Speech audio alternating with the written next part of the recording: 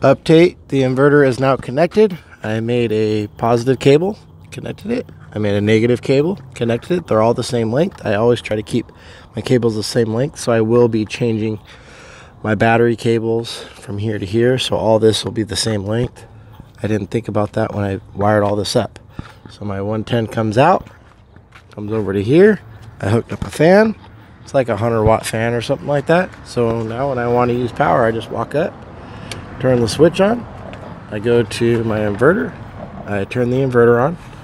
So as you can see there, it's firing up. You hear the fan turn on. It shows battery power is full.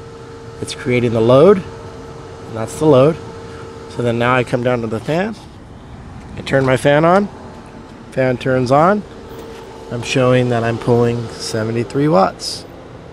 And it also turns on a load indicator showing that I'm using 25% or below 25% of my capacity. I have 3,000 watts available, so this is not even a tenth of what's available.